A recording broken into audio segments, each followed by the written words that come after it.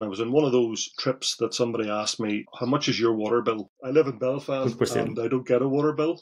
And I thought, oh, I can't answer that question. So I said, oh, it's included in my property tax. I thought, God, I'm a chartered engineer, Ramon, and I don't know the answer. Average flush in the UK is 50 litres of potable water flushed into the toilet to get rid of 1.5 litres to 2 litres of urine every day of my life.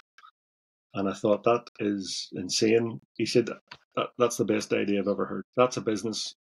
So that was the birth of Wiszo. To grow the business first is we want to connect Wiszo to the 2 billion people on Earth who don't have water. People understand the why. The why is crucial. When you have a little bit more education, you'll really get it. So it's a behavioural change thing. You use a Wiszo, you have a pee, you drop a Wiszo in the toilet, you'll avoid that volume of water. Water companies in the UK are interested because they have a legal obligation to reduce per capita consumption is at about 145, 150 litres in the UK, whereas they have an obligation to get it to 110.